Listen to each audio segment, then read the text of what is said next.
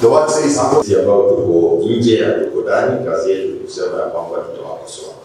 Unapowakosoa usikasirike, weka bidii kwa sababu usije ukafikiri umemea. Hapa umekuwa na I can tell you many things. Mengine mengi mtasikia wakati ya kuongea kwangu haijafika. Tutaongea hivi karibuni. We will speak when it comes to that time. For now, I remain silent. Kwa jina la Bwana. Wazalendo wa Matangi, shikieni ama mshikilie wa Matangi kama gavana wenu hii. I mean, it's common sense. Mimi nilikuwa naona changamoto hapa na pale wakati wa uchaguzi, but I stood with the citizens of Kenyatta who are able to do what we are able to do because those of us who believe in him, to his the same case here.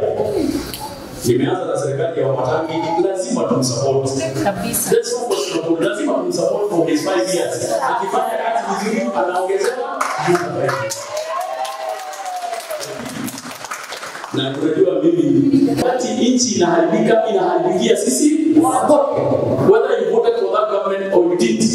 Mimi sikuchagua serikali ambayo iko sahihi. I didn't vote for RUTO. I voted for Papa. But the president of the Republic of Kenya is none other than His Excellency William Samoei Ruto. It is extremely hypocritical for MPs, MCAs and leadership wa Kenya kwanza, wengine kwanza kusema don't do this, don't do this. You must help your government to deliver. You must. If not, then you are being hypocritical. Kwa hiyo mimi sitaki kusema wengi hivi nilishindwa tukiwa na Kioni, tulianguka, tukiwa na Esther hapa tulianguka, but you cannot stay there hali ulianguka, lazima ujipaguze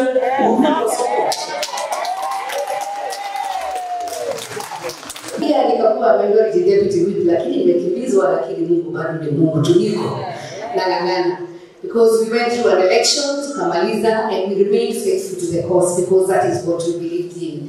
Hata Kingara tulikuwa na yeye last minute, ilikuwa 2 weeks ama 3 weeks. Kingara ndio huyo akahepa akaenda hivi akatuacha tukachukua kadogo, lakini asiyekubali kushindwa si mshindani. And so we thank God because I believe in my mother tongue tugaga mutogori amaga na iguru ndio makwenda ilikuwa. And so it's God who gives the leader a chance to lead. My appeal ama ombi langu kwa wale ambao ni viongozi ambao Mungu ametupa nafasi wa Matangi, hata ulikuwa Jubilee hapa the last year. Ningeomba tufanyie wananchi kazi kwa sababu Mungu ametupa nafasi ya kufanya kazi wakati huu. Wakati huu sisi wote tuko katika nchi ya Kenya. Ukiwa na vita sisi ndio tutaumia. Haswa sisi ambao ni wamama. Wamama tuko na watoto, tuko na wazee. And so some of us really believe in peace. Na tunajua kwamba if you look at how the government is going, we can do something called positive criticism. Don't just criticize for the sake of criticism. It is good to also give your ideas. Na wale ambao wako katika serikali mkipewa idea pia mnasikiza wale watu wengine. I am very sure many people didn't vote, some voted this way, others voted the other way. But the election time is over. Wakati uliisha. And we have the next 5 years to come.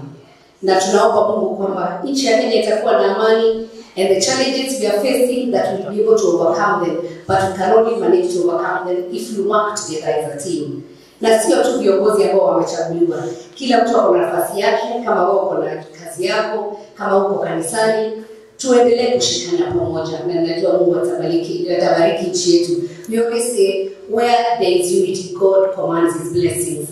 Hiyo pesa yote mnasikia tunapata is our savings. The savings ile tumepata. There is no loan we have taken in Kiambu County. There is no borrowing that we have done. There is nowhere else we've gotten money. But what we have done is I have introduced prudence.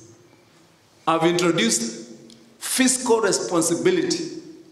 Kuwajibika kwa kutumia pesa ya umma. Wenye waliangalia TV jana, Citizen News.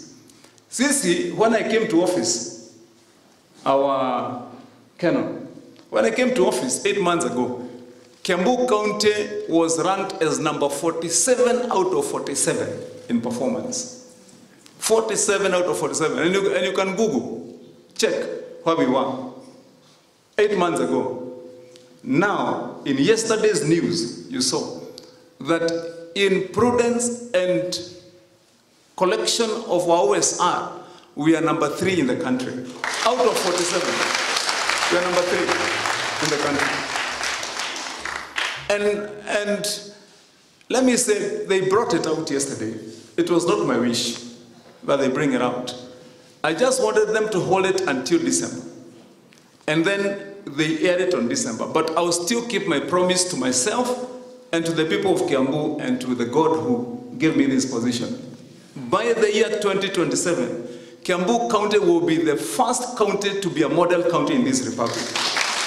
And if anyone tells you, as we speak, I have received 2 requests from governors who I sit with in the Council of Governors, and they are witnesses, who want to come and benchmark as to how we have managed to get to where we are right now. And so, nataka niwaambie watu wa Kiambu, ya kwamba hii serikali yetu, we are going to ensure ya kwamba kazi inafanyika the way we are supposed to work. And we give you hope. And not only blank hope, but hope with action. Suit. Unajua nimesema yeye ni Mjaluo, lazima hii mahali kae safi. Sasa iko suit yako ya 3 piece hapo iko hapa ya 20,000. Asante. Alafu yeye Odhis ametupatia 130,000 yake. Asante bwana. Wewe umefanya kazi nzuri. Kaka 100,000 kwa ile namba. Haya, naye Mheshimiwa Kengara ametupatia 100,000. Ameweka kwa hiyo namba hiyo. Haya, makofi jameni. Makofi. Haya, Maito ametupatia hapa 100,000. Mheshimiwa Sabina Chege.